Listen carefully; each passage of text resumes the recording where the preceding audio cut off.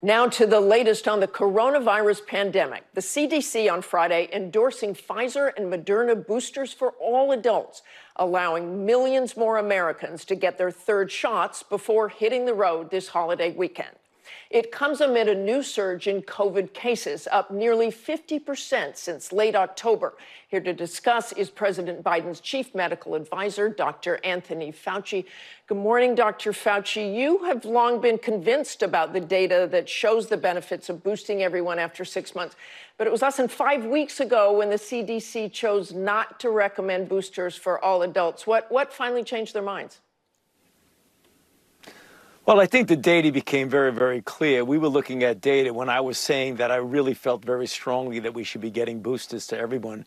The data was coming from mostly from Israel and other countries. But now that you look at the data as it's evolved in the United States, it's very clear. They wanted to make sure that the safety signals were right. And once that became very clear, right now, I'm very pleased that we're in a situation where there's no confusion, there's no lack of clarity, that if you've been vaccinated with a primary vaccination with an mRNA vaccine, either the Pfizer or the Moderna, 6 months or more ago, get boosted. And the same with regard to J&J. If you were vaccinated 2 months ago, get boosted. And that's really now clear. There's no ambiguity about that. And we really hope that people go out there and utilize this very important tool to optimize their status with regard to protection.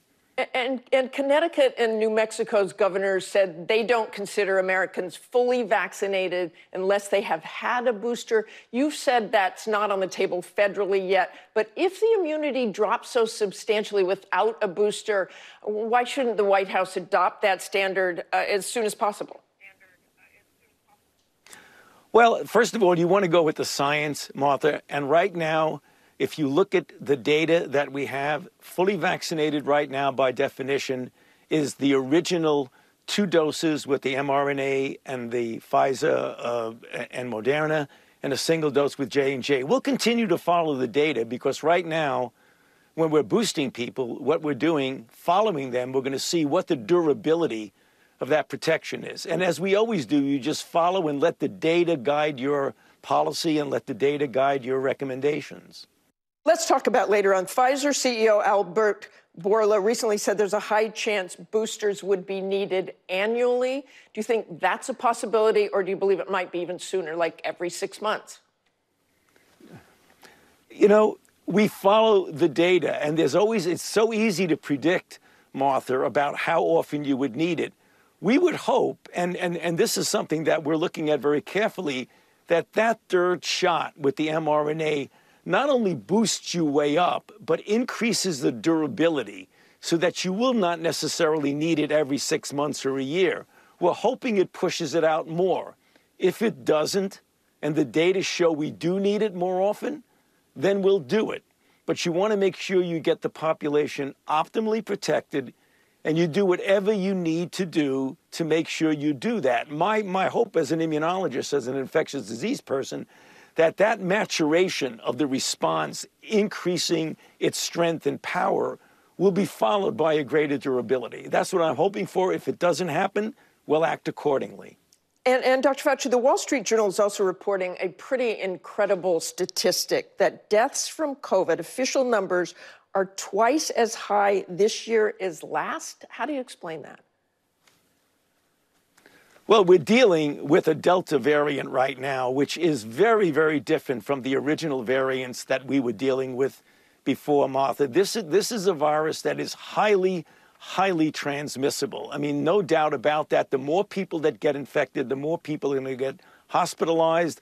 The more people they get hospitalized, the more people they're going to die. This just gets us back to the message that we're talking about. What we have this year, what we didn't have last year, is we now have vaccines that are highly effective and clearly very safe, particularly now with the recent data showing that we can vaccinate children from 5 to 11. And it's really important to point out, if you get the children at that age group, and there are 28 million children within that age category, if we start vaccinating them now, they'll be fully protected by Christmas. That would really be something that's very good. And that's the reason why we're encouraging parents to get children within that age group vaccinated. I presume we have to be cautious during Thanksgiving. You talked about Christmas protection with those boosters, but quickly, if you will, Thanksgiving? Well, if you're boosted, I mean, you see, if you're vaccinated, and hopefully you'll be boosted too, and your family is, you can enjoy a typical Thanksgiving meal, Thanksgiving holiday with your family. There's no reason not to do that. The thing we are concerned about is the people who are not vaccinated, because what they're doing is they're the major source of the dynamics of the infection in the community. And the higher the level of dynamics of infection, the more everyone is at risk. But if you're vaccinated, you look at the data, Martha, it's absolutely clear. The likelihood of getting infected, getting hospitalized, or dying, if you're vaccinated versus non-vaccinated, weighs very, very heavily in the protection of people who are vaccinated.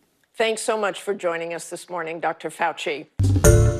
Hi, everyone. George Stephanopoulos here. Thanks for checking out the ABC News YouTube channel. If you'd like to get more videos, show highlights, and watch live event coverage, click on the right over here to subscribe to our channel. And don't forget to download the ABC News app for breaking news alerts. Thanks for watching.